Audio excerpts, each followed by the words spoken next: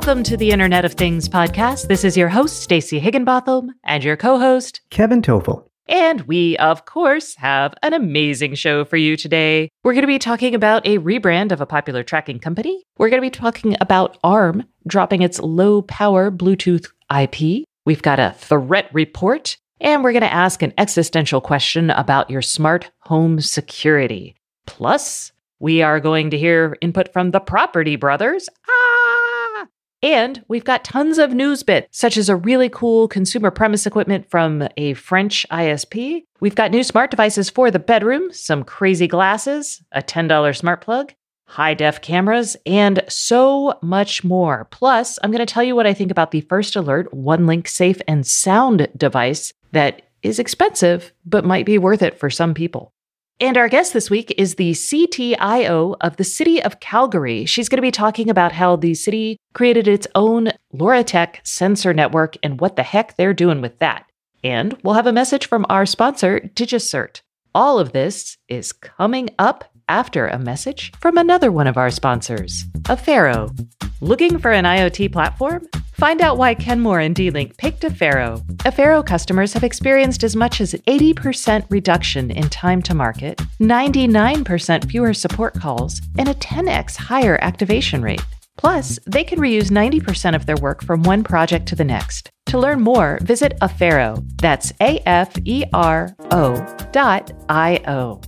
Okay, Kevin, let's get this party started. Woo-woo. With Tracker. What is happening with Tracker? Tracker, who you may be familiar with, who makes Bluetooth tags for locating items. You put a tag maybe on a purse or a backpack or a computer, whatever. And if you leave it behind, you can use crowdsourcing technology from other Tracker users to find it. They're not doing that anymore. They're still going to support the old Tracker devices, but they have pivoted with a name change. They are now called Adero, and they have a new line of products, which is a twist on what they used to have. So I kind of find this interesting. What Adero is going to be selling, in fact, they already are a bunch of small Bluetooth items, such as tags, taglets, keyrings, lanyards, etc. And the idea here is that you make a smart container. The container might be, again, a purse, a backpack, a duffel bag, a suitcase, whatever it might be, a briefcase. And you basically use the smaller tags to attach to all of the items that you normally carry in that smart container or that bag. And when you leave the house, if you've forgotten one of those items, it will notify you before you leave, kind of right away. So I like the idea of this. It starts at $119 for 3 tags and 3 taglets and a charger. So it's not cheap, but... Yeah, so I think there's actually a gem of a really great idea in here. And maybe it's because I'm a parent, or maybe it's because I personally have such a crazy lifestyle. But if you could bring something like this in and make it washable, and then also make it connect to your schedule, I think you start looking at something that could really change, like that would be worth that much money. So imagine if I could put like on my daughter's gym clothes, these taglets, and I could associate that with like Tuesday, Thursday, and Friday, which are gym days, right? Mm-hmm. That kind of stuff would be like game changing. Same thing for me. If I could stick it in, my gym bag, we're pretending I go to work in this scenario. I don't. But if I could do that especially for things that are variable, is that the way to think about it? I don't know. Like, I like where this is going. I don't think it's 100% there yet. I mean, I know people who do forget their sunglasses, their keys, and their smartphone and their wallet, which is, I'm guessing, a very common use case here. But sure, you walk out the door typically with the same X number of items, and every once in a while you forget one of those, and this would prevent that. They do actually have a way to set up customized recurring reminders. So if you have like an event at 5 o'clock that you normally go to and bring certain things and you've tagged them, it'll remind you, hey, your yoga class is coming up. Your yoga mat is not in your bag right now. Don't forget it, et cetera, et cetera. So, and they're part of the way there. They're part of the way there. Awesome. And this is part of a trend. I mean, in Tracker, actually, that was your favorite one out of all the like there's tiles, there's there's one that starts with a C and I can never remember it. There's a bunch of these out there, but you liked the Tracker. Yeah, we still have them. And literally, I just used one right now, even though I have 2 more sitting around. We have it on the mailbox key. because we have a mailbox down the street that we have to go to. It's in a townhouse community. And whoever gets the mail usually wasn't putting the key back where it normally goes, so nobody could find it the next day. So we put that on there so that way we can find it. Yes. And I think we're going to see a lot more of this. Tile even has de-emphasized its like individual tiles and is working much more on basically creating a Bluetooth tracking network through its partnerships with like Land Rover and their pen companies and other things. So I get it, but I am kind of like, it makes sense. It makes sense. I mean, to smarten up non-smart objects so that way you know you don't leave them behind. I like that idea. I don't know if I like it enough for a $120 minimum purchase. We'll get there. Yep. That's the early adopter fee. We're very familiar with that. We pay that all the time. Maybe not in this case, but usually. All right. In other news, this is a little bit more, deeply technical. ARM has dropped its Cordio Bluetooth IP. And ARM is the chip design firm. It is the brains of almost every single smartphone out there and has a big IoT division. They had actually created this IP around Bluetooth and narrowband cellular network technology to help you. It was extra low power. It was going to be this special, like highly optimized for low power. It was very cool. They've basically abandoned it. And my hunch is they abandoned it because it was untested. There's plenty of other Bluetooth-based stuff that's fairly low power. And I imagine that, the buyers of this stuff were like, do we want to go with something untested? Not so much. So it's kind of sad because I thought it was actually a really interesting technical solution. But sometimes really interesting technical solutions, if you don't solve a huge enough problem in a big enough way, it's not worth the risk. So my hunch is that's what happened here. It's interesting just from a business perspective. They actually made 4 acquisitions in the last 3 years to help develop the Cordio products. Yeah, they did. And they had funded some of these themselves. So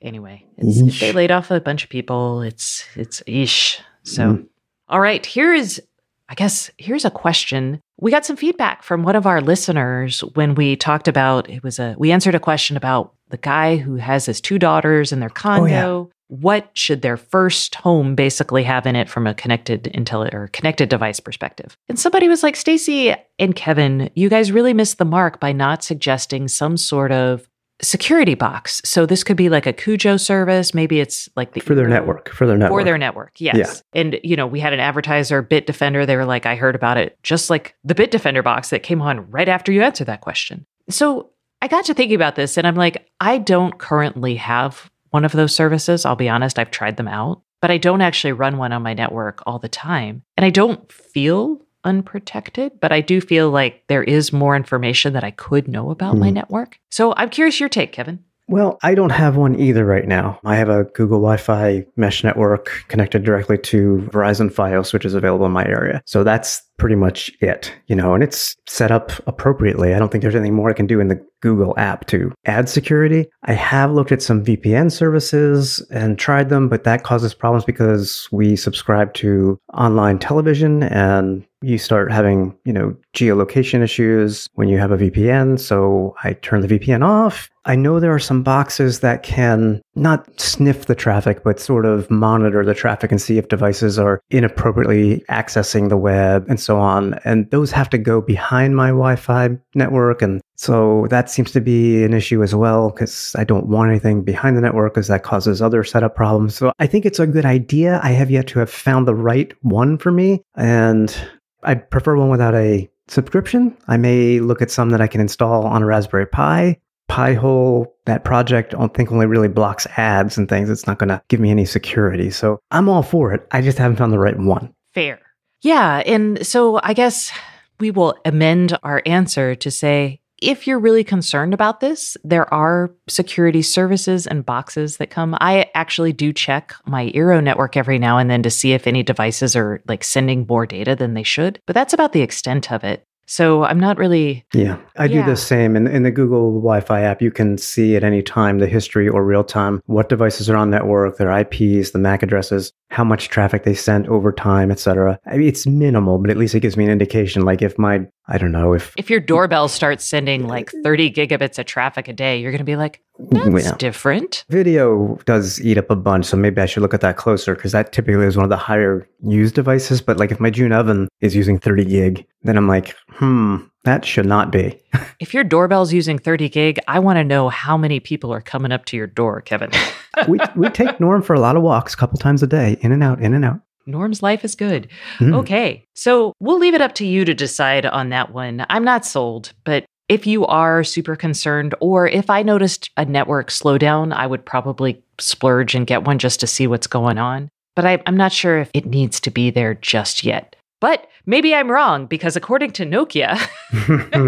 Excellent segue. According to Nokia, IoT bots and botnets now make up 16% of infected devices observed on just general networks in the world. So this is up significantly, according to them, from 3.5% of devices. This is their malware report that they put out this week. And basically, the big story here is, holy cow, IoT bots are infected IoT devices are now a huge portion of botnet activity. IoT bot activity represented 78% of the malware network activity that they have seen in carrier networks. That's more than double the rates from 2016 after the big turning point of Mirai. So, and to put it in perspective, or additional perspective, Nokia breaks out different device types, classes of devices, and Android is basically the biggest target right now. They being Nokia, say Android devices are responsible for about 47.15% of observed malware infections.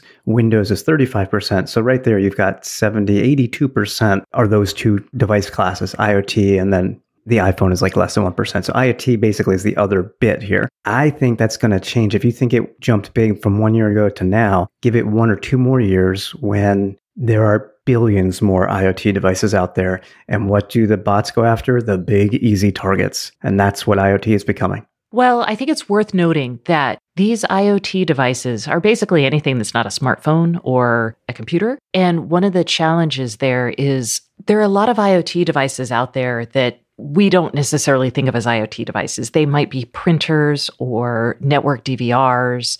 So while this is a real threat, it's probably less of a threat for something like your thermostat. 1, because it doesn't have a lot of processing power. And 2, because a good company is going to handle things like API limit calls. So it's not going to reach out and try to talk to things too often. So that's just something to think about. If you're going to pick a device that's scary, I would look to video doorbells, video cameras that are connected. And I would really make sure when you're buying those devices, buy them from reputable brands. All right. As many of you guys know, I'm planning on moving it's still like 6 months away, but I'm still thinking about all of my devices. And you can expect to hear more about this. But I loved the fact that the Property Brothers, those guys on, I don't know, is it Bravo? What channel is that? What channel are they on? HGTV. Oh, that's right. Yes. That makes sense. So those guys, they actually did a panel where they talked about smart homes and selling your smart homes. So of course, I read it. And they didn't tell me anything new, but they did say that, look, when you have all these smart devices, they become a feature, a possible selling point in your home. So don't take them out, leave them in there. So things like your Nest thermostats or your video doorbells or even light switches, he says they can raise your home's value. Yeah, I could see that. I mean, it is an investment, as they say, number one, and it's a value to the new buyers potentially. I mean, not everybody wants a smart home, but it's becoming very prevalent. The thing is, though, and I kind of realized this when I moved 2 years ago, if you're going to leave everything, you still have to basically factory reset everything and leave instructions for people how to set all this stuff up. And that was going to be my point, because holy cow, I'm in the process of figuring out what I will leave. And I realized that some of my devices are Echo only, for example. And so if this person comes in with a Google, they're going to be like, I don't need this, which is fine. They don't have to have it, or they don't have to use it, but like my Echo powered faucet, And then the other thing is, when you're showing off the house and you mention these things, this stuff better work. And I don't know about you, but sometimes I will tell Madam A to do something, or even Google to do something, and nothing happens. Maybe they didn't hear me right. Or my favorite is like when I say something and Madam A thinks I said something else and provides me with a completely different answer. It happens. Yep. It does, but if you're trying to sell someone on this stuff, it's a little less ideal. Agreed. So I guess that's all I have to say about that. You guys will hear more, and I will definitely do a definitive guide to I guess, my particular smart home and decommissioning it. But in the meantime, Kevin and I want to talk to you about TechMeme and the TechMeme Ride Home podcast. So Kevin and I followed TechMeme.com for years. Since it started.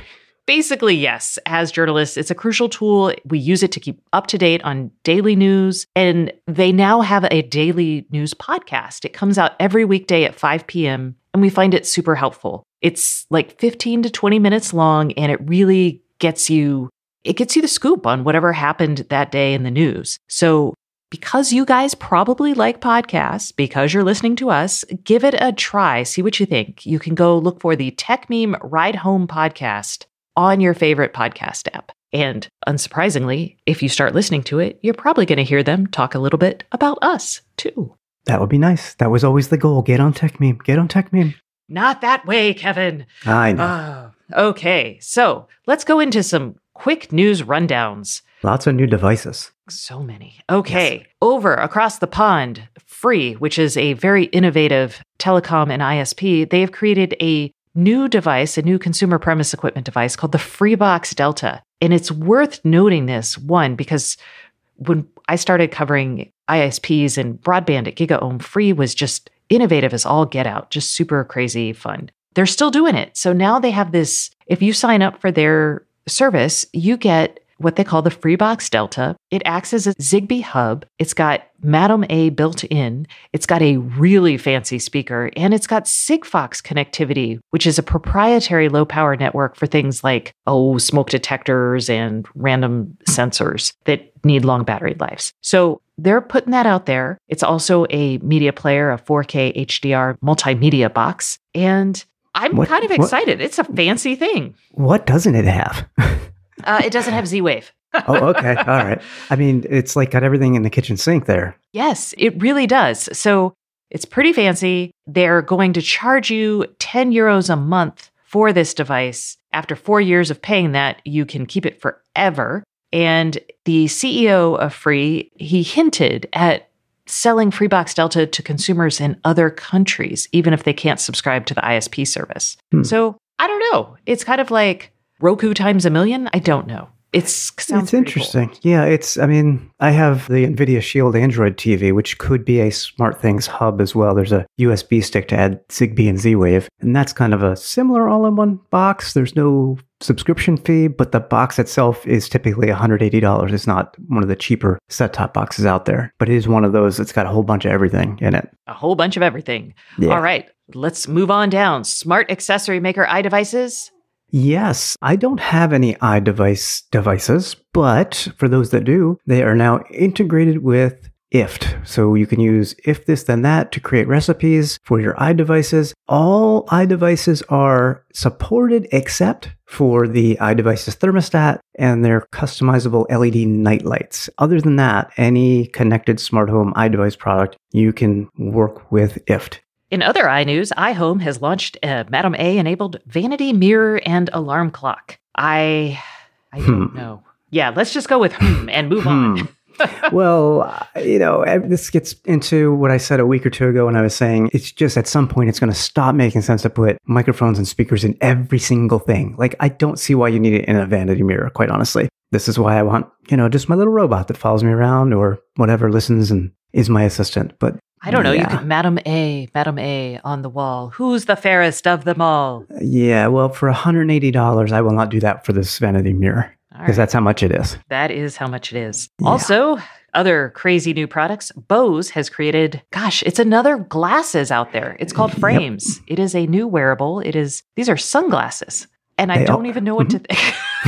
Yes. They look like normal sunglasses. Actually, they look like Snap spectacles with just as sunglasses. I mean, they're $199. You can pre-order them. There's some AR apps actually coming next year. So they're not just smart glasses. Well, there's speakers. Yep. There's speakers.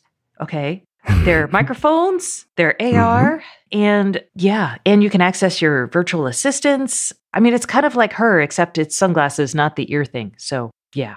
Yeah, I don't know. The nice thing is you won't hear, or people around you won't hear the assistant through the speakers because they're kind of attached into the arm of the glasses. There's no earbud or anything. So I don't think they're using like bone conduction, which would give you a little more privacy as well. But they say that it's pretty discreet. And they will run up to 3.5 hours for playback of music and 12 hours on standby. So, in considering their sunglasses, which I think is a little weird, just because, like you're inside, I don't know. I get it. You're outside, you're away from stuff, but are you even connected at that point? You're probably going to Bluetooth to the phone because there's no assistant built in, so to speak. It's going to leverage an assistant on your connected phone. Yeah. So I'm very confused. And I have prescription sunglasses, so I'm not the market. They're going to be $200. Pre-order start today. They're not going to be out for a while. Let us know if you buy this. I'm really intrigued by this. I think it's neat. And I'm like, I can't wait to see. So they work as a Bluetooth headset for phone calls as well. You can take calls, make calls. I'm not in the market for this. And I think I've kind of gotten over the whole smart glasses thing,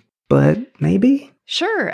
Let's throw it out there, see what happens. IKEA has announced an addition to its Trådfri line of products. It is a $10 smart plug to go with its lights. There's nothing much to say about that. Arlo has updated its wireless security camera. Now it has the Arlo Ultra. It is a 4K HDR wireless security camera. It has a built-in spotlight and it's $400. It's expensive. Well, 4K doesn't come cheap. Got to pay for all those Ks. I don't know. We'll get there with 4K on all these devices over time and the prices will come down. So somebody had to be out of the gate because I don't think any other security cameras right now are 4K. Do you need that much definition? Well, if you have cameras outside, for example, maybe something happened to your car, like mine did. With the Nest Cam, I could tell that a car hit it. I could see my car move when it got hit. It was hard for me to exactly determine the type of vehicle, and I certainly couldn't see their license plate because zooming in at 1080p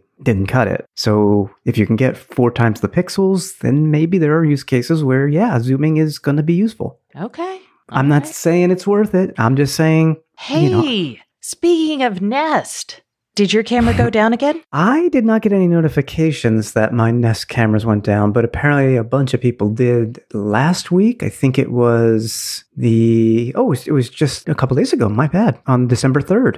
Nest went down again for the 3rd time in less than a month. This happened on the 15th of November, the 27th of November, and now on December 3rd. And no root cause has been identified, but it has been obviously fixed, or everybody would know about it. What's going on with the cloud services there? Because they got to be on Google Cloud. I don't know. But if anyone has any clues, let us know.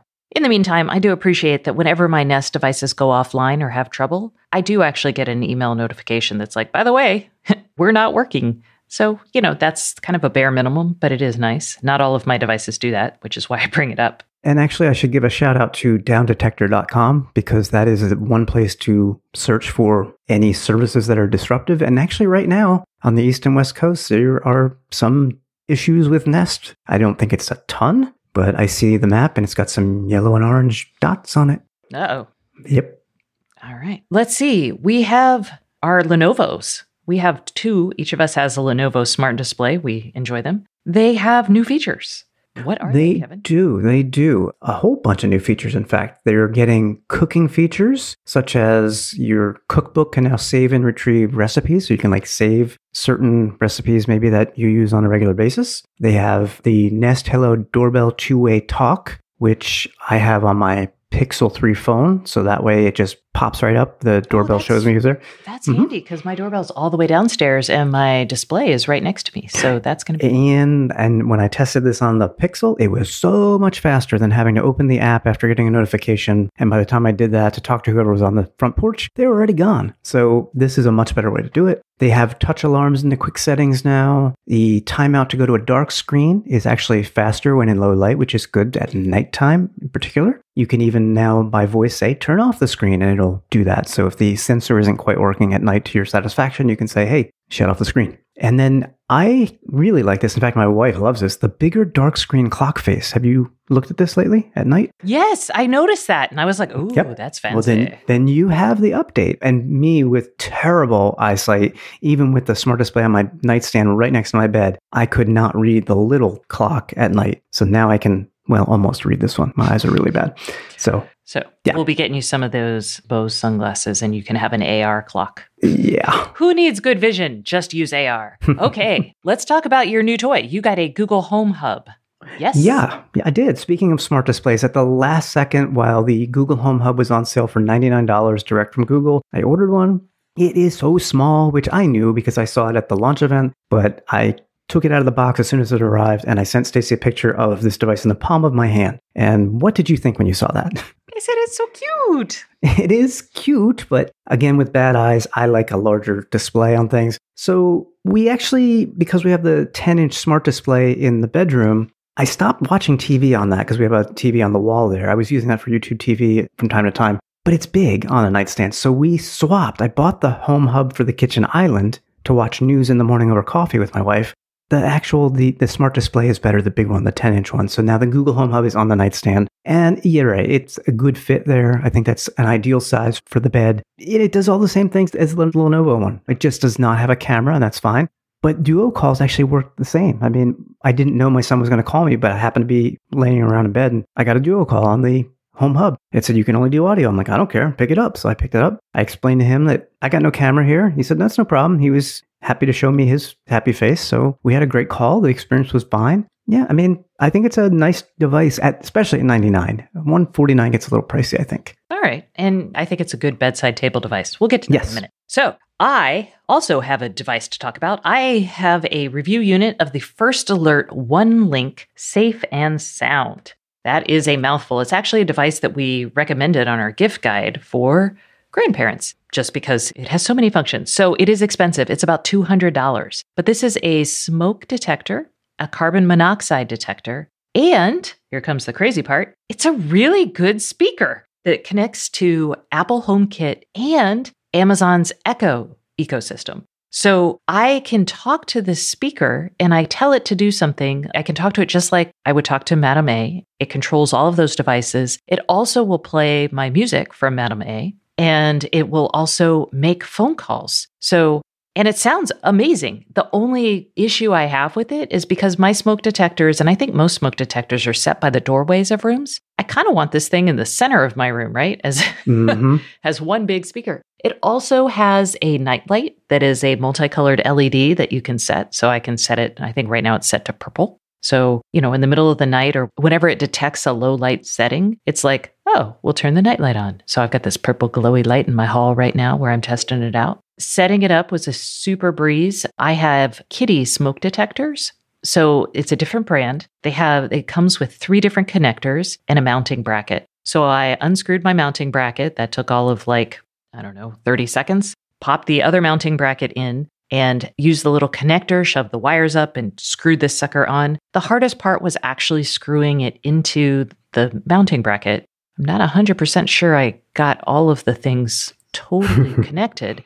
And I say this because this is a very heavy smoke alarm. It weighs pound and a half, 2 pounds. It's not something I was like, I really don't want this to fall because it is heavy. It's a decent speaker, and decent speakers are heavy. It weighs 1.76 pounds. Oh, I was good. Look, check out that guess. Yes, that was a good guess. And it does have, like I said, the HomeKit compatibility. So it's going to have AirPlay 2 coming later on. So you can actually play your Apple Music through it if you set it up as HomeKit functionality. I didn't do that because I didn't need to, but if you wanted to, you could actually set it up as a HomeKit device and control it from there. I tested it. It works as a traditional smoke alarm. So both it will go off and it will also set off all of your other smoke alarms if they're interconnected. Does it send you an alert on your... And it sends you an alert on your phone. That is handy. And the thing says your hallway smoke detector just went off. Right. In case you're not at home, that's fantastic. Yes. Because currently none of my dumb smoke alarms do that. But none of your dumb smoke alarms cost $250 either. $200. Well, it's on sale for $198 at Amazon right now. The list price is $249.99. There you go. Yeah. It's also on sale at Lowe's for $199. Gotcha. But yes, it is an inexpensive device. And for most people, you're probably just going to be like, why don't I just buy an Echo Dot? And I would say to you, this sounds better, but it is 4 times the price. So right. 5 times the price, actually. More microphones and more speakers. I sense the trend. Yes. I still like it for anyone who doesn't want this stuff in their house, or doesn't want it cluttering up things. True. And it does sound really amazing. Yeah. Well, the heaviness suggests that to me because the heavier speaker typically would sound better. It's not an exact statement, but it's a good general baseline. Yeah. So there's that device. If you're in the market for ceiling mounted speakers that work with Madame A or HomeKit, it's not bad. It's actually good. Yeah. And if you do have Apple Music and you don't have one of these, there's a tie-up now between Apple and Amazon that you're going to be able to listen to Apple Music natively on your Echo devices. Starting December 17th. And we'll let you know because Kevin will try it out and we'll see how that works. Vector, my little robot, may have his Madame A features by then. I bet you he can play the music. Oh my gosh. On that little itty bitty speaker. I know he can dance. There's 3 different links happening to get that one thing. Oh man, that's crazy. Okay. Yeah.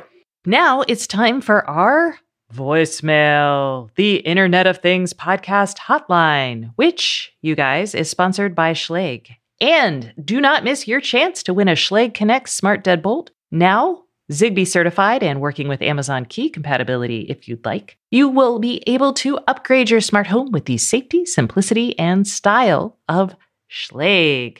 You can do this because every month we pick a winner for a Schlage Smart Lock. To win, all you need to do is call us at 512-623-7424 and leave us a voicemail with your question, and you will be entered to win this lock. And let me tell you guys, we have the November winner, provided, as always, that they are not located outside of the US or Canada. So let's hear it for this month's winner. Kevin, who is it? It is David, and based on his area code, I suspect he is within the US. He actually left us a good question in November that we didn't get to. He's looking for a smart switch, a workshop light, but he has 2 fluorescents and no neutral wire, and we looked and we didn't find anything. There was a product that used to be made that would work for that, but we came up empty. So at least you're not empty-handed, David. You win the Schlage Smart Lock.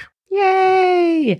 All right, and I should note that last week we talked about putting in a smart light switch without a neutral wire. I said that the only option out there was Lutron, and a bunch of people who use Insteon were like, wha-bam! That is not true, because Insteon actually makes a light switch that also works without a neutral wire. You will need an Insteon hub. However, you also need a Lutron hub, so, it's kind of a similar thing. Yeah.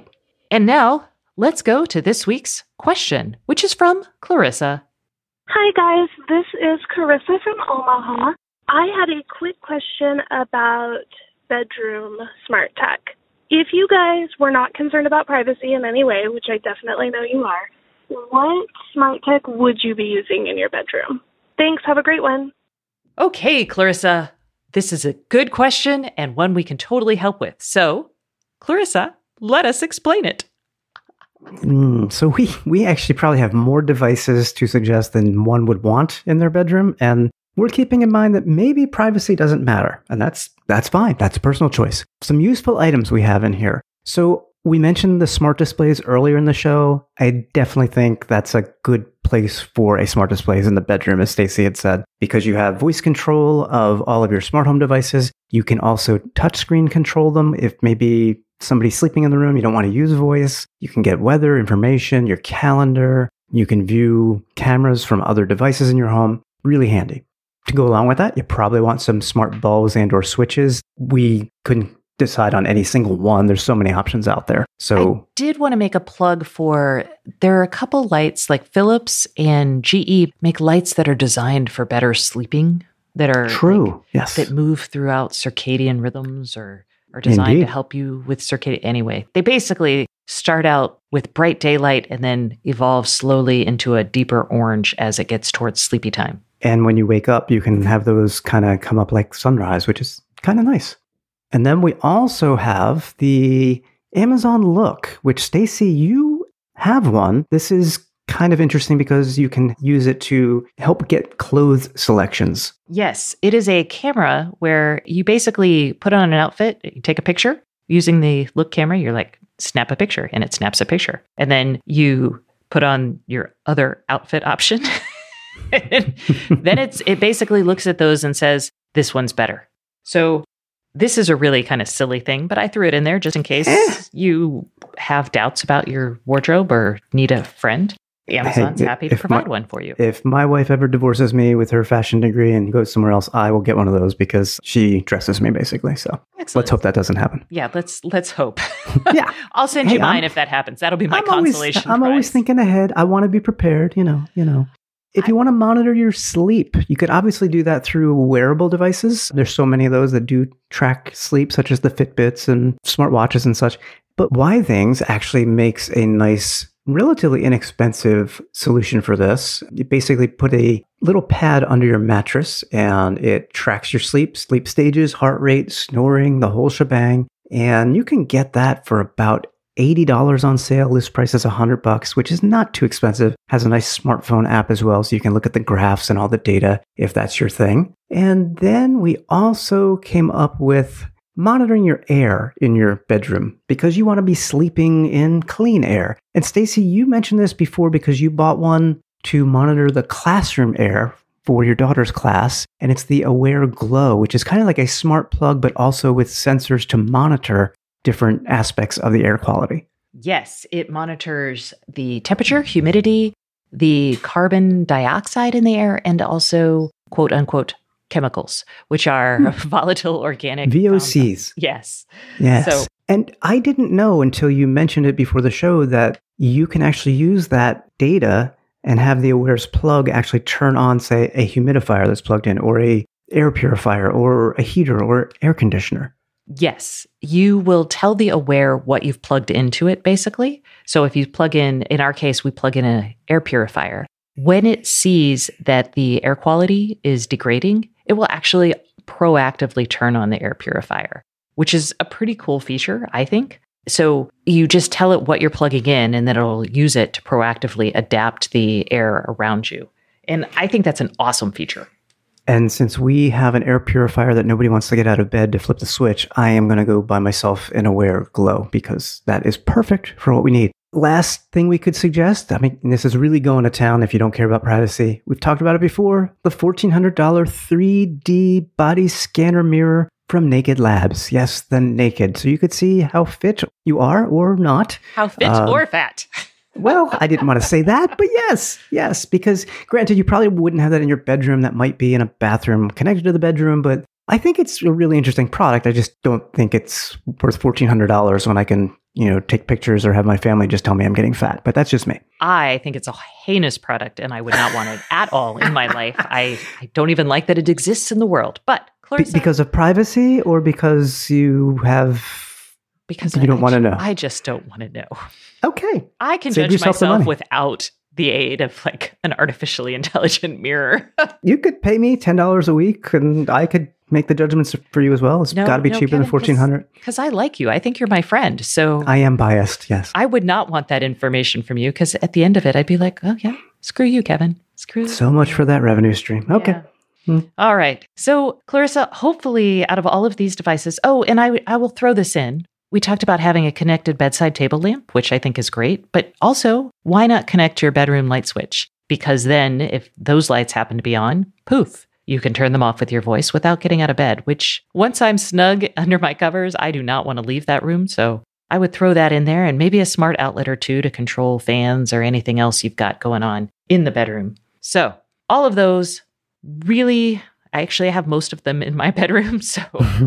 And I thought you cared about privacy. And I do care about privacy. I don't have any cameras in the bedroom. That's the only thing I don't have. The look is in my closet facing away unless I need it. So Facebook portal did not make the cut. Nope.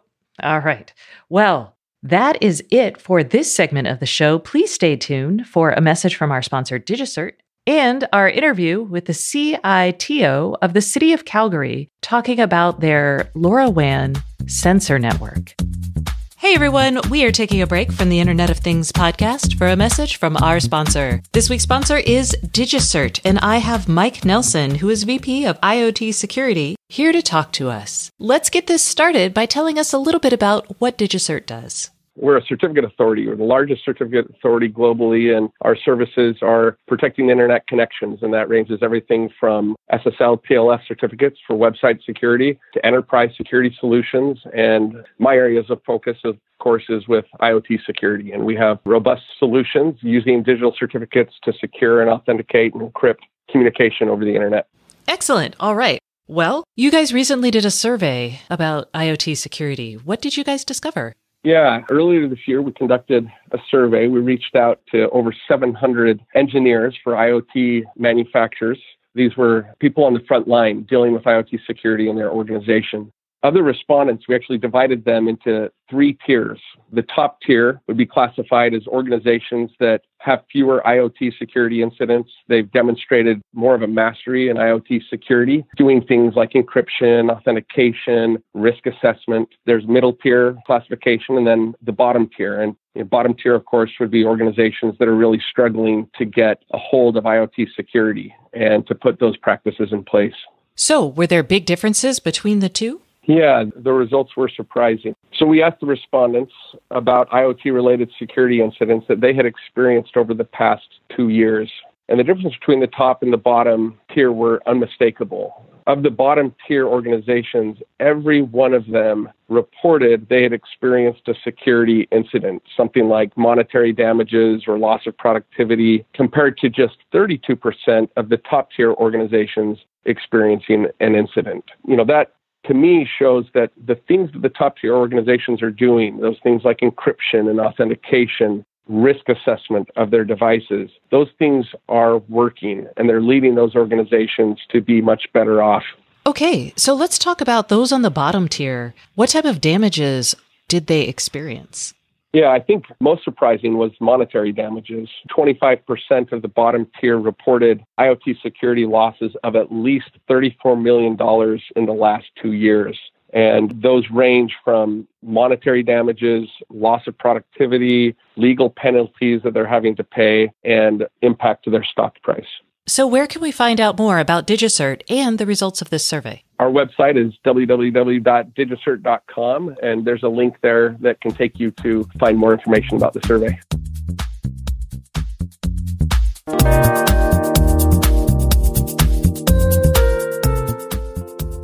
Hey everyone, welcome back to the Internet of Things podcast. This is your host, Stacey Higginbotham, and today's guest is Heather Reed Fensky, who is the CITO at the City of Calgary. Hi Heather, how are you doing today? I'm doing great, Stacey. Thanks. Awesome. First off, I should tell you, CITO means Chief Information Technology Officer, which is a title I've never heard before. Is that really common, I guess, in Calgary or in this municipal business? No, I think it was just a combination of CIO or CTO. So it takes the best of both and put them together. I was like, or possibly just 2 jobs in one. Yikes. So the city of Calgary has deployed a LoRa network. And I thought this was really interesting because, one, there are not a lot of city-owned LoRa networks that I'm aware of. So I wanted to talk about that. And then you guys are doing some really cool things with it. So let's just start off with your approach to this network and how this came to be. Sure. And I'd have to go back in time because in the city of Calgary, we've always had a vision around a connected city. And that started, more than 15 years ago. So we've been building out communication infrastructure through our fiber optic network for the last 18 years. We really saw that as the foundation of then building upon that for a smart city or a connected city into the future. And, sort of knowing what was coming in the future in terms of, people, assets, devices, buildings being connected and what that would mean for a city operation of our size. We wanted to make sure we had that foundation in place. So we have used our fiber optic network as the backbone for a carrier-grade network, which we built in, I'm going to go back, 2013, which serves all of our sort of a private network for the city of Calgary and all our operations. It supports 911 and 311 and water SCADA systems, etc. And then from there, we use some of the infrastructure that we had in place. So we have radio towers that we use for our first responders for their radio systems. And we use them to then build more of a last mile component, so a fixed wireless, which helped us to get to a few city assets like traffic controllers that we couldn't do in the past. And then from there, we challenged our innovation team, our innovation and collaboration team that we have in information technology, to go about researching what a sensor network might look like and how we could use the backbone that we already had in place to be able to do that. Awesome. It sounds like there's lots of things going over that network. We can run many different services on it. It serves 260 city facilities. It basically just serves all of our city operations. And this is really important. And our philosophy has been that as a city, we need our own private network. We need that connectivity everywhere. We need it to be secure. We need it to be available for our first responders and public safety situations. And so that's always been our goal and vision. So why did you choose LoRa when there are kind of some other proprietary technologies out there? There's the cellular stuff. Was it part of the being city-owned aspect? No, it was just our team really analyzed. They reviewed the LoRa technology and they really felt it had some advantages in terms of some of the security functionality, the implementation and operating costs, and some of the real ability to have sort of that coverage performance. And they were also attracted to an open standard technology because they wanted to make sure they had flexibility and better control over the system. And so that was the technology that they decided on and started to install LoRaWAN radios on some of our radio towers. And we're able to get pretty much the whole geographic area of the city of Calgary covered. Cool. Okay. So you guys were doing smart city before it was even cool, it sounds like. I like to say that. Yeah. You got it, Stacey. A lot of stuff happening there. So let's talk about some of the newer things that you guys are doing. I was most excited, I think, because it sounded both really beautiful and also complex. This Devonian Gardens that you guys have. And you should probably tell us what that is first, and then we'll talk about what y'all have done with it. Yeah, so Devonian Gardens is a 3-acre like this very peaceful refuge, and it's on the top of a shopping mall. So it's one of the largest indoor gardens of its kind, and it boasts more than 10,000 ground cover plants, 250 trees, and a 900 square foot living wall, ponds, and a children's play area. So it's really kind of this oasis that Calgarians can go to in the middle of the downtown. It's really an impressive green space. It has imported exotic plants and tropical trees, and it's really been a bit of a retreat for Calgarians and for tourists, especially during, sort of a long winter that we go through. So they're really precious assets that are in this gardens. It is run by the city through our Calgary Parks business unit. So the main challenge for them is creating that healthy environment for all of these planter beds and all these tropical interior plants. These tropical plants, life is hard for them in the middle of Calgary, even if it is a nice enclosed area. So it sounds like you guys built out a sensor network. And I'm curious, so the sensor network measures soil moisture, it measures light for these plants, and there's a feedback loop that's getting built. What does it look like to have to build something like that? And how do you make it economical for the city? And I think the main thing for us is because we already have the infrastructure in place. Having that foundation in place, it was absolutely paramount for us being able to launch our LoRaWAN network, right? And our LoRaWAN network itself really was not that expensive because we had that foundation in place. So we spent about $45,000 on radios to be able to have the network, and then the cost becomes about the sensor, right? And about any software or platform tools that we're using to collect the data. So the team itself, they really are our innovation and collaboration team. So they're given license to go and try different products and different, they work very closely with our local university here and some experts in the field as well to come up with some ideas. So the main sensor they were looking for was a soil monitoring sensor to measure the water content, the soil temperature, and then some of the electrical connectivity in the soil as well. And so that way they can kind of understand the irrigation performance against the requirements of the different plants. And that's where it's really helping our Devonian Garden staff to know what they should be doing and how they should be watering the plants in that area, and even helping them understand the light and the temperature that's required to keep some of those exotic plants healthy. So how does something like this change the job of the staff in the gardens? Are they now responsible for the sensor networks? Are they still doing, I'm just trying to think about once we add this type of connectivity and get more information out of things, a lot of times it changes the job descriptions of some of the people working with the stuff. And I think this is an evolving thing. I know it is in our organization, is that evolution around the use of analytics and, really making sure that in an organization, we are training people in that area. And then I think for someone in an area like Devonian, they can be much more precise about the work that they're doing now versus let's, try a whole bunch of things. They can be very, very much more precise.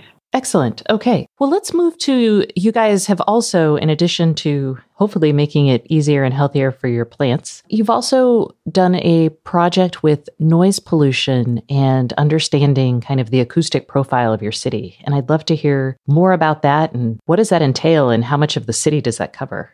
Yeah, we've just done, and most of these cases have sort of been in pilot mode. And we really, to be honest with you, wanted to try some pilots where they weren't, they were a little safer. They weren't going to, impact an essential service necessarily, right? So in the noise pollution, and I think there's a few cities that are looking at how they monitor noise. And I think one of the goals is really to get to what's the type of noise as well, because that can help in terms of, what kind of services or operations need to respond if there is something major happening in the city. The project on the noise monitoring was a partnership with University of Calgary. So between the City of Calgary and the University of Calgary, we have a program called the Urban Alliance, where, if we have city problems that we're trying to solve and we think the U of C might be able to help us, we're able to put those on the table. If the U of C has some research that they would like to conduct and they would like real-time problems or access to some of our facilities or networks,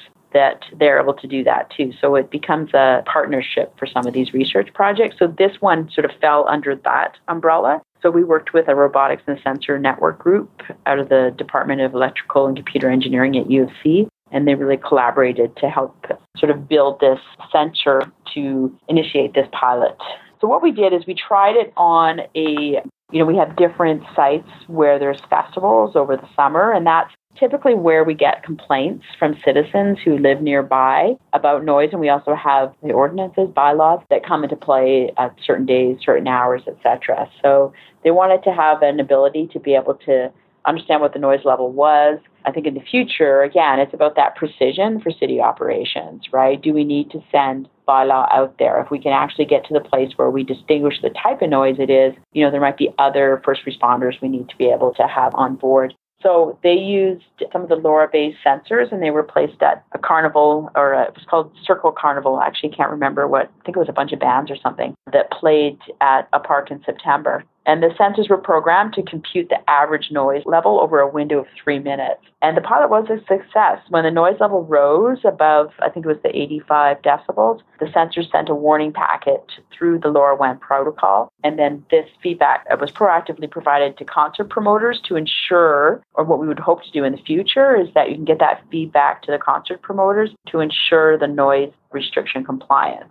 Oh, so was that happening in real time? So you would get like an alert on your phone and be like, make it softer. It was in the pilot. We didn't quite have the connection where we were then saying, hey, Mr. Concert Promoter or Mrs. Concert Promoter, this is what's happening right now at your festival, right? But I think that would be one of the use cases going forward, okay. Right? Is that instead of having a bunch of, some festival people who are sitting there with the noise monitors, we're able to send them alerts, et cetera, that say, hey, you're over the bylaw range. So noise sensors have been somewhat controversial. One, because of the idea that they're recording all the time, and that makes people kind of uncomfortable. Like, can they hear conversations? We don't know. Some can, some can't. And then the other idea, I talked to somebody in the city of Busan in Korea, and they had an interesting problem where they did noise profiles in the city, and in areas that were louder than others, they published this data on their website, and the citizens got upset because their property values were declining, is what they said. And I thought that was really interesting, and Busan decided not to publicly publish this data anymore on the website as a result of that. But there's so many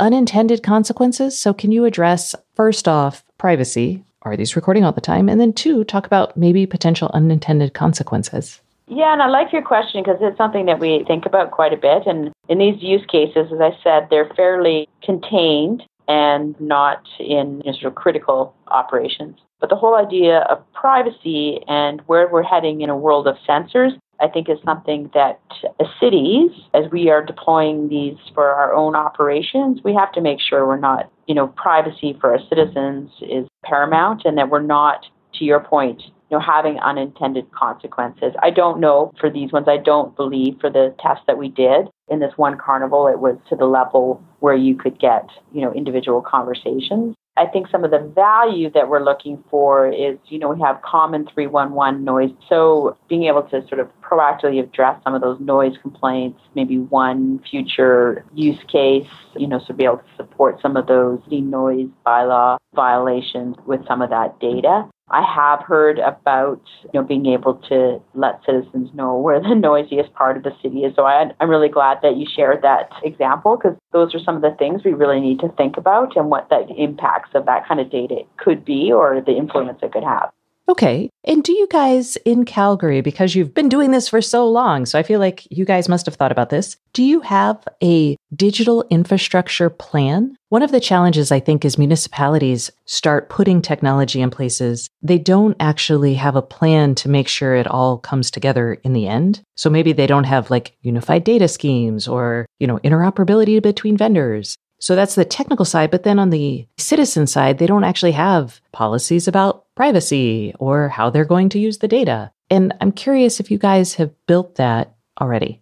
Yeah, and I would say because of the track I think we're all on as cities, those strategies and need for some of those policies evolve, right, along the way. So yeah, we've had a few different strategies that work together. We have a digital strategy where we really are focused on digital services for our citizens, open data as part of that, data analytics. And then we have another strategy which is more around information management and governance, right? And how we're using our data. The privacy piece is part of that, sort of the processes that we go through before we have data out on our open data catalog. I think it's a challenge, and as we move forward into this world, I think we're trying to go slow and sort of learn from it. There'll be more that we need to think about and consider through some of those policies and strategies that we have. So what is your next big project for the smart city going to be? We're a city that's on the foothills between the prairies and the mountains. And so planting trees in our urban canopy is really, really important for us. And it's a big goal and strategy from our city council as well. But until recently, we really didn't have a dependable way or a measurable way to confirm that the city trees were receiving the correct amounts of water at the correct intervals. So we worked with our parks department to come up with an idea to have a water flow sensor so that the city trucks already have portable GPS. They have cellular modems in there, which gives that wireless connectivity to transmit the data flow. And the idea was simple, but it was complicated as well. And so what we did is we actually have watering trucks that now have an industrial grade water flow sensor in them. And then the GIS application allows viewing of the amount of water that's being dispersed on each tree in real time. And so they can actually see from the park staff what that overall tree watering progress per day and per truck works like. And that really helps them have that visibility to show effective tree watering, number one, also to reduce unnecessary water consumption for new trees.